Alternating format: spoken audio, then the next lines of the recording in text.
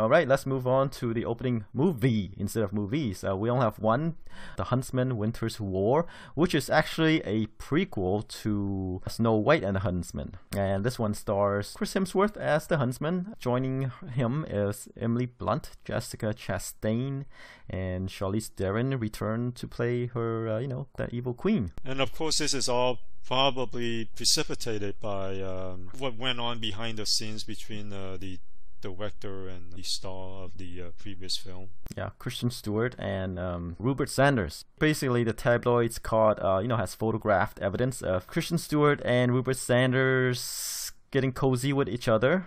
Yeah, cheating on their respective significant others. Yeah, Sanders was a married man, and Stewart was dating her co-star Robert Pattinson, her co-star in the Twilight series. And at that time they punished Stewart instead of Sanders. So, and she was written out of the movie pretty much. They were planning on a Snow White and the Huntsman sequel, but given the scandal, I guess, they chose to do a prequel that's focused on Chris Hemsworth, and hence this movie. Even the director is not here. No. He moved on to something else. I mean, at that time I read that they were trying to keep him on, but given the heat, he chose to direct something else.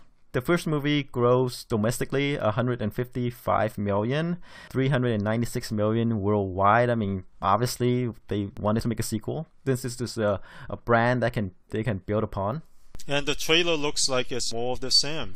I think even better. I think the first movie wasn't that exciting. It's a take on Snow White and Seven Dwarfs Tale, right? They add an action element to it, and this one is even more action-packed, than that. And Emily Blunt is good in the action genre too, and so is Jessica Chastain. But the only thing is, this feels like, I mean, sure it's a prequel, but without Kristen Stewart, it feels like leftovers from the first film. It is, but hey, if you can replace Kristen Stewart with Emily Blunt and Jessica Chastain and a returning Charlize Theron, I think you're pretty good there. And they ratchet up the action element. Chris Hemsworth, outside of his Thor movies, hasn't been very good. Exactly. So that's the unknown here. Kristen Stewart, because of the Twilight films, at least has her loyal fan base. But I'm sure after what has happened, her loyal fan base will probably not as loyal. Well, here's the thing, though. I mean, her movies outside of the Twilight series and besides Snow White, there's a lot of qualifiers there. Or kind of low key. Yeah, it seems like she chose I'll do one big movie and one small movie. Right. But what I'm saying, it's not a given that she has an audience or fans outside of the Twilight movies. That's what I'm saying. Right. Yeah. Because, the sampling is very small. Mm-hmm. So what do you have this as? I'm not very optimistic. Okay, let's see. The first movie opened to 56 million, right?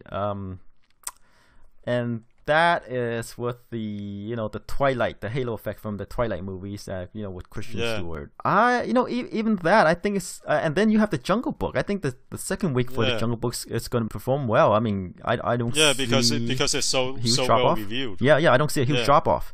I think maybe 40. I'm going below that. I think this just looks like eating leftovers. Okay. I'm gonna go with the Chris Hemsworth non-Thor.